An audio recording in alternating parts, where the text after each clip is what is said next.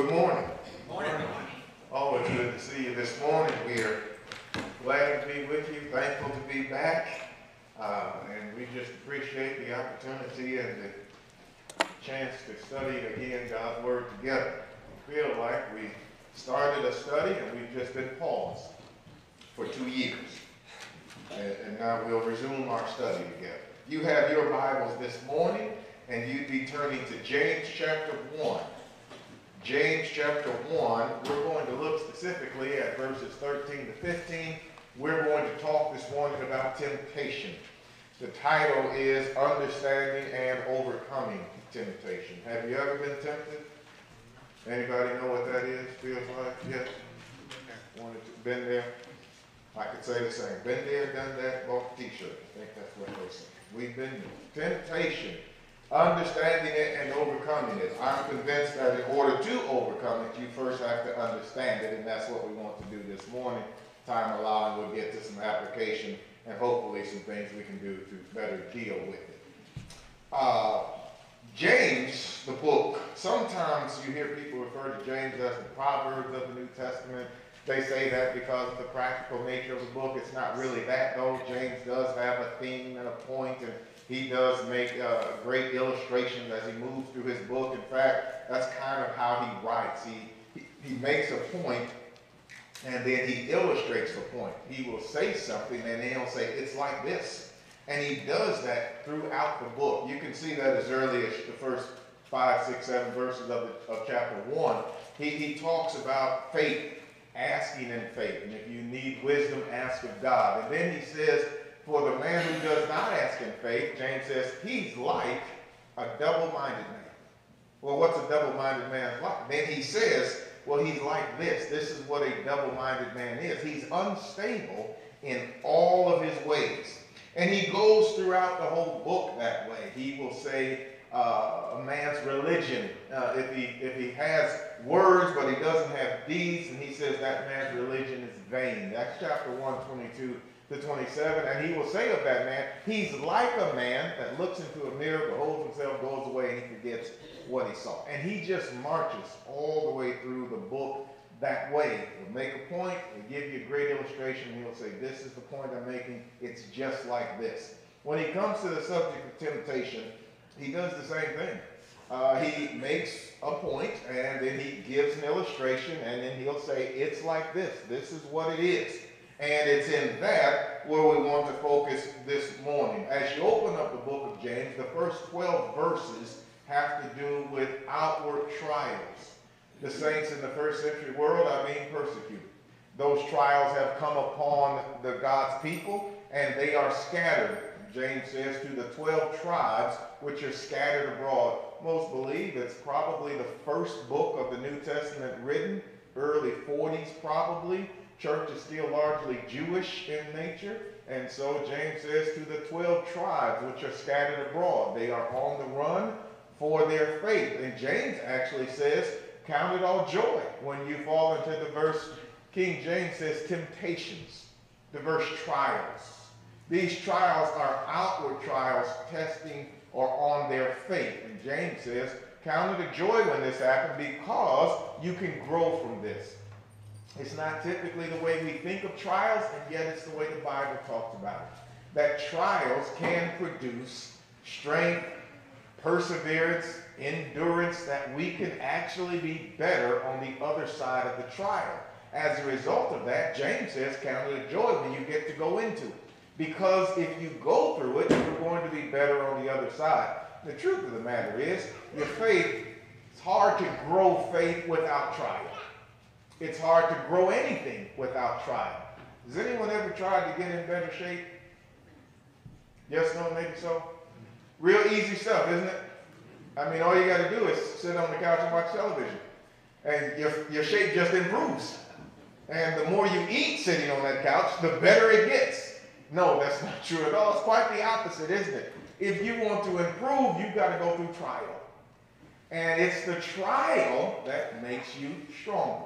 It's the taxation of the body. It's the changing of the diet. It's the getting off of the couch. It's the movement and the exercise, and that consistently, that over time, bring results. Well, nobody does that without trial. Nobody does that and gets better without effort and energy and taxation. In fact, because we know that to be the case, it's why many of us haven't gotten started. It's why I keep saying to myself, Eric, you need to. And Eric keeps saying back, yes, you do. And nothing has happened. Because it hurts. The same thing is true of spiritual faith. And your spiritual man is going to have to be tried if he's going to get better. James says, count it a joy.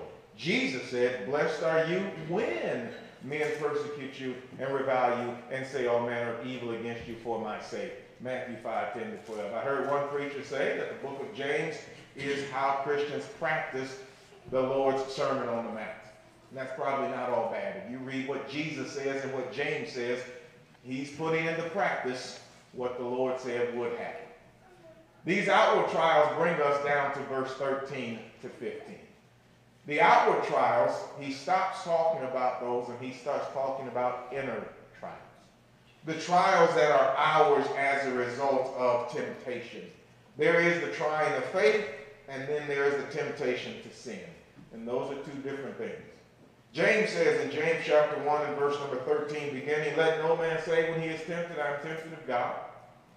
For God cannot be tempted with evil, neither tempted he any man, but every man is tempted when he is drawn away with his own lust and enticed. Then when lust hath conceived, bringeth forth sin, and sin, when it is finished, bringeth forth death. So what we want to do to begin with is try to understand it. James begins in verse number 13 with this universal statement. If we're going to understand it, we must understand this. James says there is something that no man can say. When it comes to the subject of temptation, James says there are some things that cannot be uttered accurately. You can't say this. Well, what is it that James says no man can say? James says no man can say when he is tempted, I am tempted of God. And so at the very beginning, we must understand that God is excluded for temptation. Whenever we come to the subject of temptation, no one can ever blame God for the source of their temptation. Now, one of the things we should say very quickly about temptation is, if you have the King James Version of the Bible, and you read Genesis 22:1, it will say, now after these things the Lord did tempt Abram, or Abraham. And so you might be led to believe that God did tempt somebody. God tempted Abraham. There is a difference between being tempted to sin and having your faith tested. And while the word tempted is in Genesis 22:1, it doesn't mean this. It doesn't mean tempted to sin. God tried Abraham's faith. He didn't tempt Abraham to sin. And so there is this difference in nature. And God did try other people. He tried or tested Israel in the gathering of the manna, Exodus chapter 16. He wanted to see if they would follow his ways. And so he told them to gather the manna a particular way, and he would prove them, test them, to see if they would follow his commands. Again, not a temptation to sin, but a test of one's faith. James says the subject of sin cannot be attributed to God. God does not and cannot be said to tempt any man to sin. James then follows that with a couple of reasons. It's there in verse number 13. Why can't we say when we are tempted of God? The first answer is God cannot be tempted with evil. This has to do with God's character. It has to do with who God is. James says the reason you can't impugn God is because God is too good. In fact, God is infinitely good. To borrow John's words in John 1 and verse number 5, 1 John 1, verse number 5, John says, God is light, and in him is no darkness at all. The perfect, holy character of God would not tempt anybody to sin. God can't be tempted himself. And that brings us to the second point. In the same verse, James says not only can God not be tempted to sin himself, he says neither does he tempt any man. The infinite, perfect, holy character of God cannot be tempted to sin, and that using that character, he would not entice someone to sin. Ultimately, it would seem very odd if God tempted a man to sin against him and then condemned the man for sinning. Well, that would absolutely impugn the character of God, and it would say unequivocally, God is not good, and God is not holy, and God is not just, and God is not fair, and none of those things are true. And so James says, when it comes to the subject of temptation, nobody can allege God is tempting me. Well, what then can we say? Brings us to the next verse. The reality, James says, another one of these universal statements. He says, but every man. Some renderings will say, but each man. Just like in verse number 13, let no one say, here James says, but every man. Again, nobody's excluded. One of the things about temptations is it happens to everybody. Everybody is tempted, and everybody can be tempted, and that universally so. James says, but every man is tempted. But more than that, James tells us when we're tempted. I don't know what you think about your temptation up to this point in your life. It might be the case that you might be like many people who believe that, well, you're just out here trying to live in the world and temptation happens to you sometimes. Or it falls upon you, it stumbles upon you, and you just find yourself in it, and now you're having to make decisions to try to back yourself out of it. Maybe you feel like that. Maybe you feel like you're under assault all the time. This thing is always about me. I just can't seem to escape it. I do well some days and then not so well some other days. And I have great successes and terrible failures. There is a word in verse number 14 that's really important relative to the subject of temptation. Because James says, but every man is tempted. What's the next word in your Bible? When. Here is the then when temptation occurs. Here's when it happens. And when is that? Well, it's not random. It's not like, well, I don't know what's going to happen next. It's not like I wake up in the morning and I'm going along and then somebody jumps on me and I have to make a decision to swerve out of the way of temptation. And sometimes I'm good and sometimes no, that's not at all the case. Oh, understanding temptation, James says every man is tempted when? When are you tempted? James says when he is drawn away. The word drawn away, it's used to describe fishing, which I understand there's a tournament in the area here going on. Well, I used to fish when I was a very young guy, and I don't do it anymore, but I enjoyed it. Any people, any fishermen, women here? No. It's going to be a great illustration. Okay, well, that sister in the back there was one. At any rate, you'd understand the illustration, though, because the dictionary says this with regards to this word. It says it's like a lure that a fisherman throws into the water. And the bait moves in the water and lures the fish to the bait. That's the idea of drawn away. The fish has been drawn away from safety by the lure that's in the water. And having been drawn away, now the fish is tempted to take the bait. When did that occur? When it was drawn away. Let me give you the answer to the end of this very quickly. It's right here. You know, if you wanted to reverse this, what would I do? Well, I would avoid being drawn away. If I could avoid being drawn away, I'd avoid being tempted. Because the temptation doesn't occur until I'm drawn away. Every man is tempted when? When he is drawn away. James goes further and says, when he is drawn away, how? Of his own lust and enticement. The illustration with the fish has limitations when you try to move it from fish to human. See, if we were talking about just fish, we would say the humans outthink the fish because the lures are so lifelike. I mean, we're way past worms and corn. We're way past that. We've studied fish. We know fish. In fact, we've created lures that are so light. Some of them even have a little red on them. They can look like blood in the water. I mean, some of these things are so lifelike, the fish has no idea. That's not real. And so what happens is when we stand on the outside and study the fish, we become great lures of fish. But now when you move the illustration from fish to humans, if you are the one being lured away, who's the fisherman?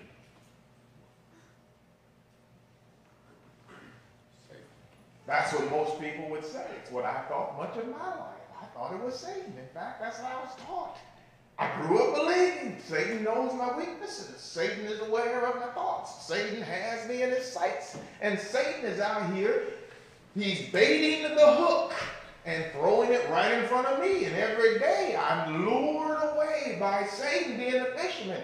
Here's the problem. Not what the Bible says. Took me a long time to realize that's not what the Bible says. In fact, look again at James 1:13 and 15, and let me know when you come across the word Satan.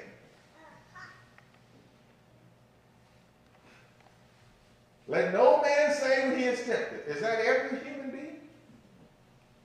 But every man is tempted when? Is that every human being?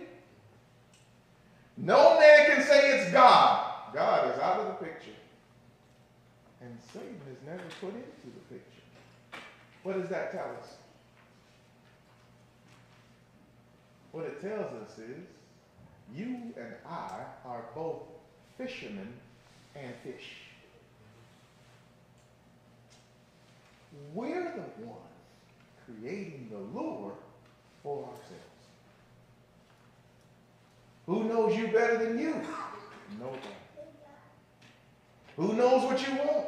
Nobody knows better than you. It's why James says every man is tempted when he is drawn away of his, what's the next word in your Bible? Own lust. Who is doing this to me? It turns out I am the source of my temptation. I'm the reason I'm struggling in my life.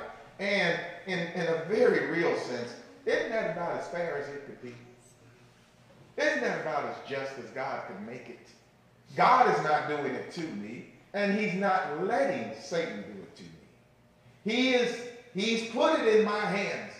And so what I need to do then is figure out this next word. Every man is tempted when he is drawn away of his own lust. That word, according to Strong's, means a longing for what is forbidden.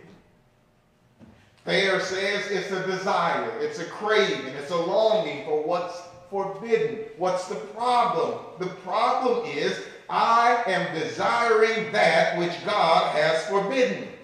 And as a result of that desire, I'm being tempted to do what God has forbidden. My desire is what's messing with me. My desire is what's tripping me up. My desire is what's causing me to crave after the thing. God said no, and I said I want it.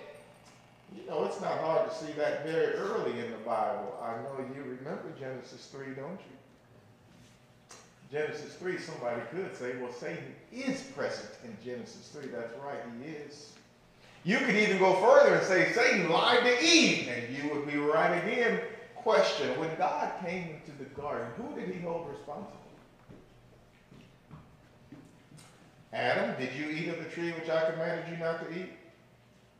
The woman you gave to be with me, she gave me of the tree. And the last three words of that verse is, I did eat. God turned to the woman and he said, what have you done? She said, the serpent beguiled me and I did How is Genesis 3 couched? It's couched in these words. When the woman saw the tree, that it was a tree to be desired, to make one wise, she took of the tree, and she did eat, and she gave to her husband with her, and he did eat. Where's Satan? You see, God never accepted. The devil made me do it. From the first sin to this very hour, that's never been an acceptable excuse. The fact that God held them accountable tells us it was their lust, or her lust, certainly, that was the problem. Now, let's say this very quickly. Let's begin by noting the fact that the desires that you and I have are not sinful in themselves. Sometimes when people get to this point in the study, they say things like, well, our flesh is just evil. Not true. God didn't create us evil. The flesh is not the problem. We have desires, and those desires are normal and standard. Every human possesses them. In fact, when you and I get hungry, that's normal. When you and I desire companionship, or we are attracted to the opposite sex, that's normal. When we want to be married to somebody, have a relationship with somebody, normal. When we have whatever desires we have, God created them. Those are not the problems. What then is the problem? The problem is not the desires. The problem is how we seek to satisfy the desire. Therein lies the problem.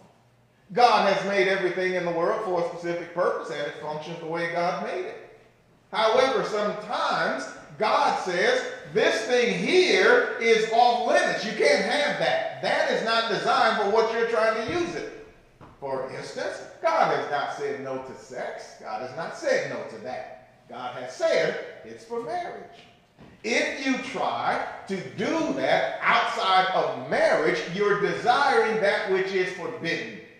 The action is not forbidden. It's allowed in marriage. It's forbidden outside of marriage. Now, if I then lust for that which is forbidden, now I'm tempted. Well, that's the way it works. It works that way with everything. Food is not the problem. The problem is, what are you using food for? And what are you trying to accomplish with it? I've heard people use expressions like, well, it's comfort food. I wish we wouldn't say things like that. Because when you're down and feeling bad, you may very well need comfort. But he didn't make food to solve that problem. He made food to solve a hunger problem. If you need comfort, seek something else.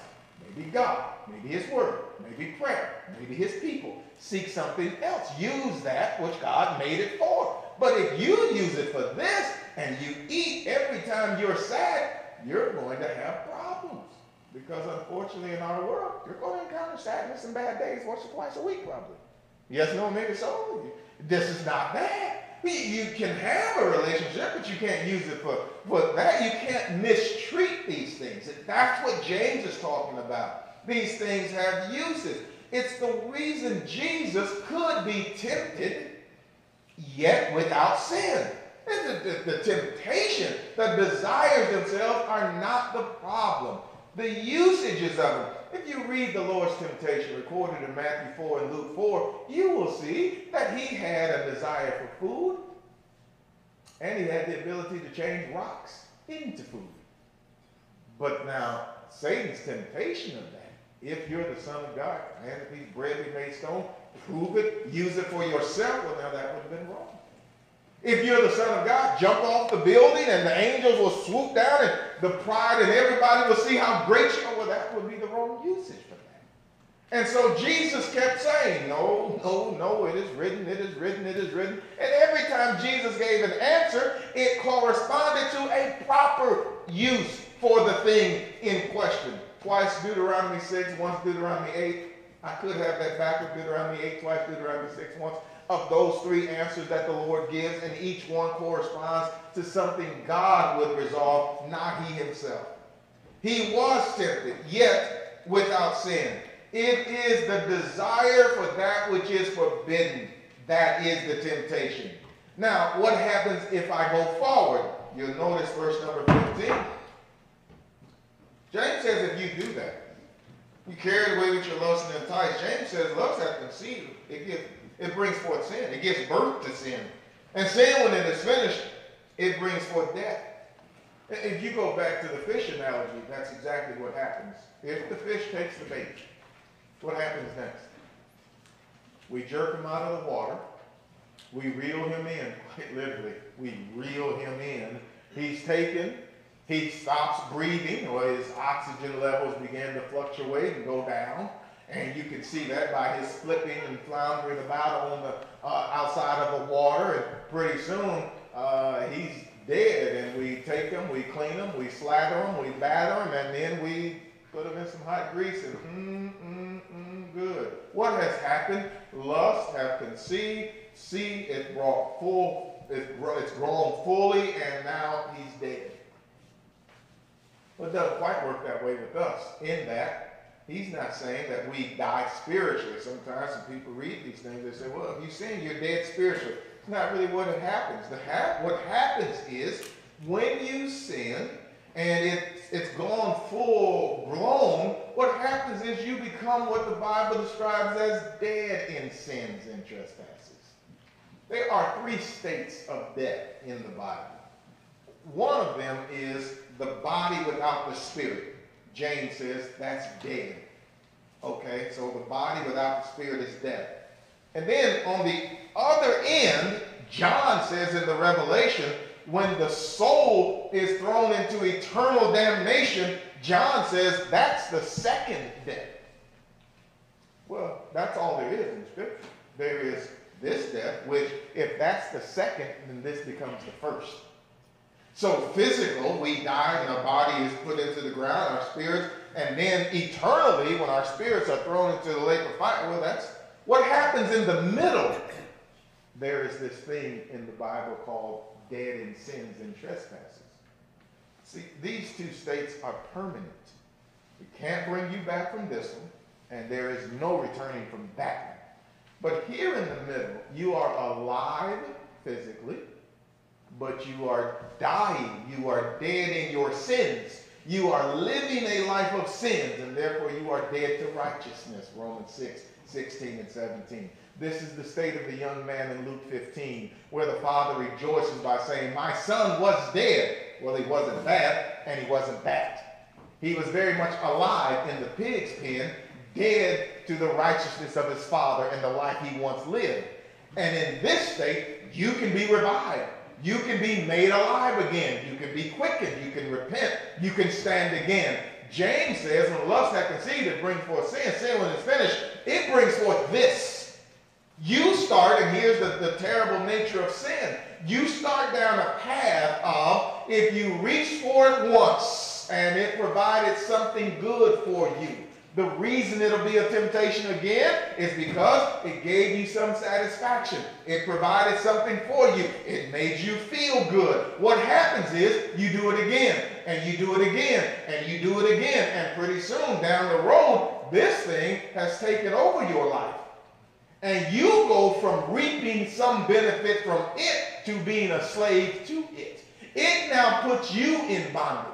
And typically what happens in people's lives is they aren't tempted by 100 different things. They're tempted by 1 or 2. And chances are real good it's been a temptation for a very long time. Because the very first time they lusted after it, they had an opportunity to take it, and they did. And it was good. And they did it again. And they did it again.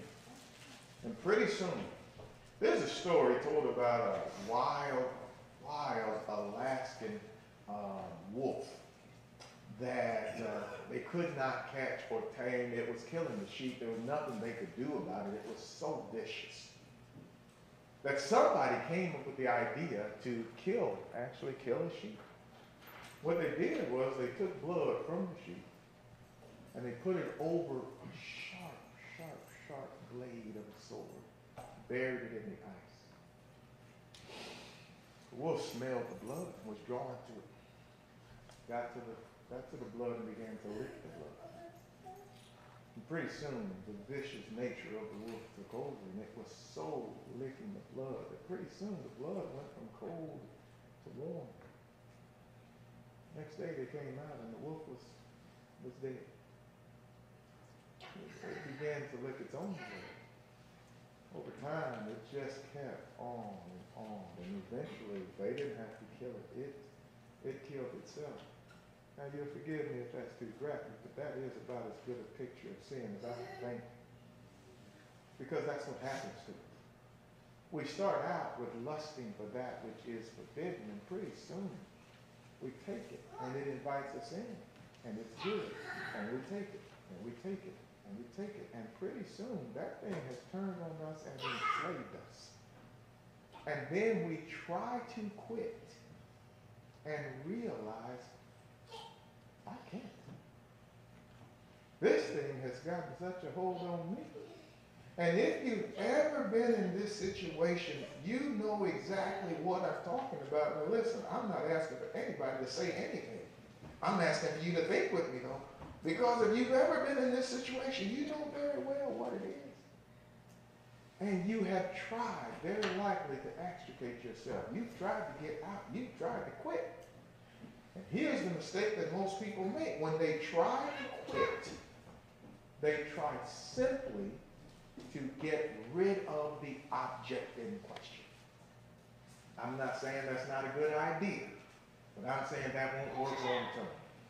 If you've ever struggled with, my vice used to be sweets, and I mean vice. I don't mean to tell you it was a sample or a dabble. It was not.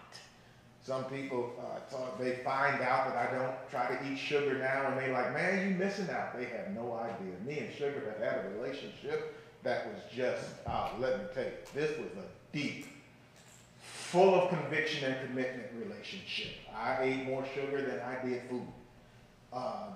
Desserts, I mean, I was in, and one day I tried to quit.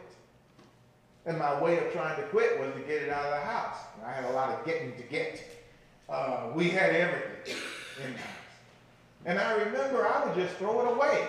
I would get rid of it. I'd say to myself, I'm so sick of this. I'm just tired of it. I'm done. I just throw it away. Whole pack of Oreos in the garbage. I knew it was bad when I started walking by the trash can looking. I knew it's bad now, buddy. There's no way you're going to go back in the trash. Surely you won't. You know what? I didn't dump the pack out. I placed it in the trash. Whole. Just in case I might pass by and it called me. And it did. And I just happened to be in the kitchen passing and heard, psst. I look over and there's a whole pack of Oreos. Who would throw a whole pack of Oreos away? Somebody must have made a mistake. Let me get that out, set it back up here, and let me just brush off whatever on top of the packaging. I don't know who created that resealable package, that Nabisco. They should be barred from just, they're wrong for that. And sure enough, I opened that thing back up and got me a few more Oreos. And then I realized, did you just grab a pack of Oreos? I realized, well, throwing them away won't work. So this time, let me dump them out. I never went back for those that I dumped. I just want to put that out there. Never went back for the dumplings. I just bought a new pack. This is what happens when you try to simply remove the object. What has to happen is you have to revisit, explore, and figure out why you want that item that you know you shouldn't have. Why do I want it? What is it doing for me? And until you figure out the why and dismantle it, and friends, you're going to be drawn back to this thing over and over and over again. I was somewhere preaching, and some young people were struggling with pornography. And I talked to those young people and began to ask them, what are you watching? What are you doing? Because when you're alone, you can't fill your mind with bad stuff and then hope to figure your way out of it.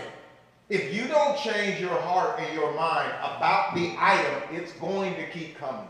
The temptation is going to be there. The Bible calls it repentance. It is a change of mind, the result of godly sorrow. I am not satisfying something that's good for me. I'm using something God has forbidden in a way he didn't intend it for, and it was for my good. He forbade that for me. And I am taking it and harming myself. And until I come to this realization and this willingness to make a change, friends, I'm going to keep struggling with this temptation. I have to understand, to that end, I've got to be honest with me. And I got to ask myself, and you've got to explore these things in your own self and in your own mind and in your own heart. Because not everybody is tempted by the same thing, and not everybody is succumbing to the same thing. There are some people who have no interest in alcohol. You could put alcohol in front of them, it's like, man, I wouldn't drink that if it was the last thing on earth and I was about to die of thirst. I just wouldn't drink. And no interest. And there are other people who, if they had to stand around it for 5 minutes, they'd shiver and they'd shake for fear of trying to take it. And that's true of everything. It really doesn't matter what the object is. Sometimes people get fixated on the object. Oh, you're a terrible person because you did X. Oh, you're a worthless human being because you participated in Y. What is the difference? You tell me. What's the difference between Genesis 3, Joshua 7, and 2 Samuel 10 and 11? If you don't know what those references are, Genesis 3 is Adam and Eve in the garden. Joshua 7 is Achan, and 2 Samuel 11 and 12 is David and Bathsheba. What is the difference between these three things? Nothing? Something? Anything? Well, what are the temptations? What did the people do in these three things? They all sin. There is food. There is money and garments and clothing, possessions. And then there's sex and a person. Food, gold, garments, money, possessions, and a person. And what happens to each one? They saw it, they desired it, they took it. Sometimes people get fixated on the wrong thing. The question is not what's happening to somebody else. The question is what's happening to you. And the question is, what are you going to do to overcome it? Let me then, in the time we have remaining, how much time is that? 3 minutes, 4 minutes, 5 minutes, 10 minutes. How much time? That sounds good. 3 minutes. With that in mind, then, let's get to a few quick tips and some things that you can do. Number one, identify your lust. What is it for you? Don't worry about other people. You've got to figure you out. What is it for you? Identify it and be honest with yourself. Number two, isolate it. Why do I want that thing? Why do I want it? And what am I using it to accomplish? It's providing me something. I'm reaching for it for a reason. What is it that I'm hoping to do with that? And is that in harmony with God and His will and His word? You need to be honest with yourself. Number three, develop a plan to neutralize it and defeat it. What's some of the plan? Guard your heart. You know, one of the things that is certainly true, if I struggle with sweets, it'd be best not to bring sweets into the house. That would be best. But a bigger and better solution is to learn self-control. I had people say to me on my way trying to get rid of it, I heard people say, well, just eat a little bit. Well, that's great if you're not addicted. Yes, just eat a little bit. I need to get there. I got to learn self-control. I can't let this control me. I got to learn to control myself and to control it. And yes, it would be far better to be able to, as I've heard some people say, no, I just eat one of those little bite-sized candy bars. I've only eaten those because that one was in the bag.